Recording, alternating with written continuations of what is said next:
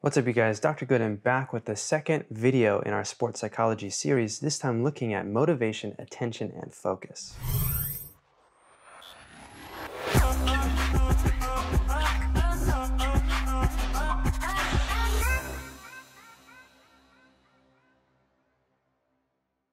I'm Dr. Jacob Goodin, professor of kinesiology at Point Loma Nazarene University, and in this sports psychology series from the Essentials of Strength Training and Conditioning, we'll be looking at motivation, attention, and focus. This is part 2 in the series. There's 4 parts, and this comes from chapter 8 from, as I said, Essentials of Strength Training and Conditioning. This was written by Statler and Dubois. The first concept to talk about here is motivation. Now, there can be both intrinsic and extrinsic motivation. Intrinsic motivation is the desire to be confident and self-determining. It's usually within the athlete already. It's instilled within them. You don't have to dangle a carrot in front of them. It's that inner drive. This type of athlete, this intrinsically motivated athlete, is a self-starter because of his or her love of the game. Now, extrinsic motivation comes from external sources such as awards, social approval, or fear of punishment. So it can be a positive or a negative external motivation, right? The carrot or the stick. But these are things that are outside of the athlete that motivates him or her to achieve in sport.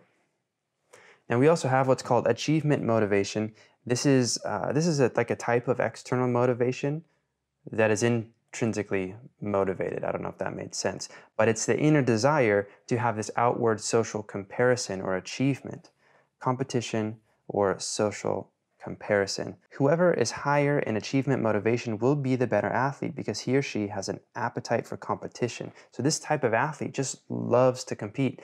They love to see who's better or who's faster or who can best the other player. Often these types of athletes will compete in everything, not just their sport, but in a game of cards or in who can eat the most food at dinner or in who gets better grades. They just really, really like comparing themselves to others. Now, 2 key terms here to know, the motive to achieve success and the motive to avoid failure. So the first one, abbreviated as MAS, is the capacity to experience pride in one's self-accomplishments, and it's characterized by a desire to challenge oneself. This is usually looked at as a positive thing. So the motive to achieve success is that type of athlete who's always looking for the challenge. They're totally down for going up against that stronger or better team because they want the challenge. They want to be able to come from behind as an underdog. Now, the motive to avoid failure, this is seen somewhat as a negative type of affect for an athlete because it's the desire to protect one's ego and self-esteem, and it's more about avoiding the perception of shame than about avoiding failure. So this athlete is more shame-driven, whereas the motive to achieve success type of athlete, they are challenge-driven. So kind of 2 different sides of the same coin. Now, we know that there are some motivational aspects of learning. There are definitely ways to structure practice or strength and conditioning sessions in order to improve that motivation. So the first is self-controlled practice. This involves the athlete in decisions related to the practice structure. So this includes when to receive feedback and which skills to practice, and as well as asking athletes how they feel like they are doing. It can promote a more active involvement in the practice session and enhance feelings of competency and autonomy. So self-controlled practices really get the athlete involved in his or her training, and it gives them a sense of autonomy. It's kind of the same at, any of you who are parents out there, you know that if you give your kids an option, they're more likely to obey. So with my kids, I give them, 2 or 3 options, but all of the options are good, and I let them choose, and then they feel like, oh, I've chosen what to do.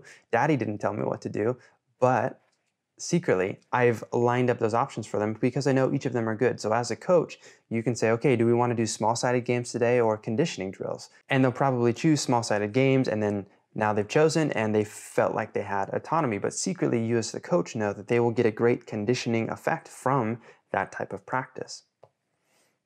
Now, there's a few different categories of reinforcement you as the coach can use, and the first 2 are positive and negative reinforcement.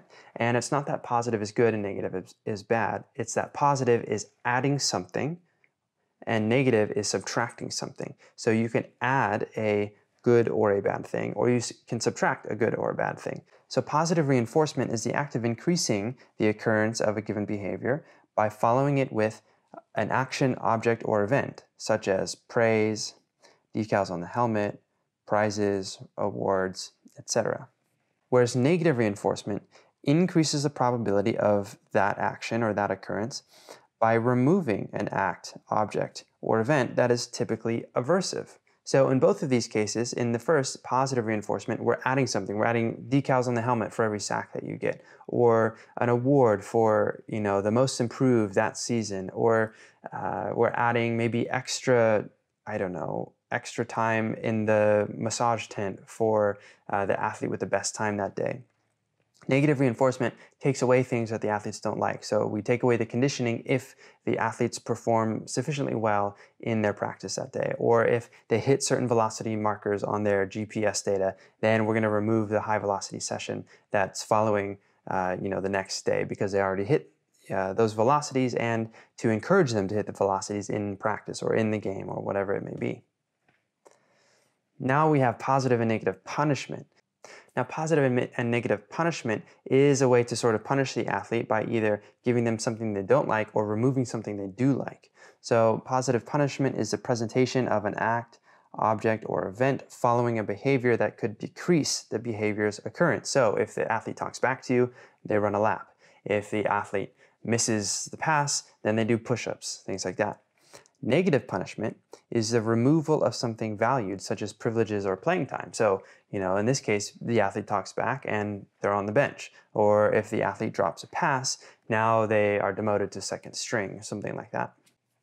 Coaches generally, this is general advice from sports psychologists, generally coaches should subscribe to a reinforcement strategy to assist athletes in focusing on what to do correctly. And this involves using reinforcement instead of punishment. Remember that reinforcement is the addition of something good or the removal of something bad. And that typically leads to better outcomes for athletes. And this is because punishment increases the likelihood that the athlete will focus on what he or she is doing incorrectly, not on the task-relevant cues. Whereas positive reinforcement aids focus on the task-relevant cues, and punishment floods attentional capacity with the predominance of task-irrelevant cues. So now the athlete's head is swimming with these doubts or anger or frustration, or they're focused on what they did wrong, not on what they did right. And so punishment should be used very sparingly.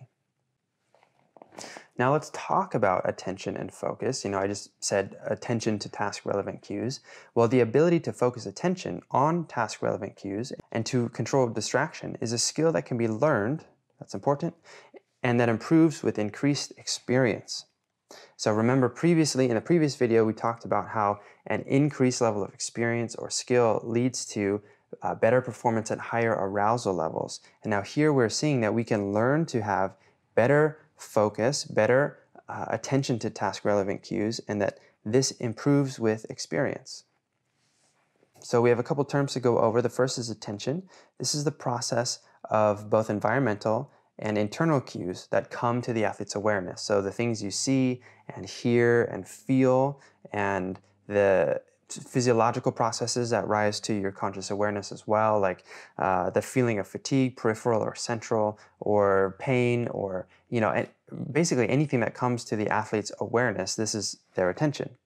Now, selective attention is important because this is the ability to inhibit the awareness of some stimuli, so ignoring the screaming fans, or maybe ignoring the pain that you're feeling to push through, ignoring the fatigue, ignoring the doubts. And by doing that, by drowning out your attention to those other stimuli, you can now focus on processing the task-relevant stimuli. One way to do this is through a routine, the adoption of a ritual or a mental checklist of sorts that you do the same way each time you approach competition. So if you have your athletes develop their own routines, now they can start to focus. It's almost like a type of meditation, right? When you meditate, you're focusing your attention on a single point to the exclusion of everything else. And if any thought passes into your mind to distract you, you just acknowledge it and you let it move on. And then you re-center your focus on the breath or on the movement or whatever it is you're doing. The routine, the pre-competition routine, is much the same because the athletes have this routine down. It becomes familiar, it becomes comforting, and they can allow their worry or their doubts or their outside distractions to enter their mind and just pass right out as they focus back on their routine and back on achieving the optimal level of arousal for them. The key point is that selective attention, which is commonly referred to as a level of focus, is the suppression of task-irrelevant stimuli and thoughts.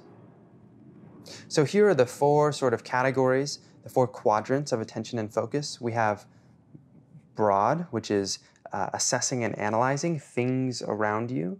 We have narrow, which is acting and preparing. This is what's in your control, right? Narrowly focused, you can act or you can prepare to act. We have internal, so this is analyze and prepare. This is like your thoughts, you're analyzing the situation, and preparing, you're getting ready to act. And external, how are you going to affect the external environment? By acting and by assessing that external environment. Okay, so there's not necessarily an order to the way that these happen. They're all sort of happening at once. You're analyzing what's going on in your body. You're assessing the external environment. You're getting ready to act, and you're acting. But as you act, you're analyzing the effects of that action and assessing what's happening on the field, getting ready for your next action. So it's all kind of happening at once. Now that we understand ideas of focus and attention, and also of stress and anxiety that we talked about in the last video, now we're ready to start to tie those together with psychological techniques for improved sport performance. So that video will pop up somewhere on the screen. Click over there to keep learning through this series of 4 videos on sports psychology. If you had any questions though, let me know down in the comments. And as always, stay strong, move well, and be good. I'll see you guys on the next video. Will be a better athlete because he or she has an athlete. I can't talk today. Whoever has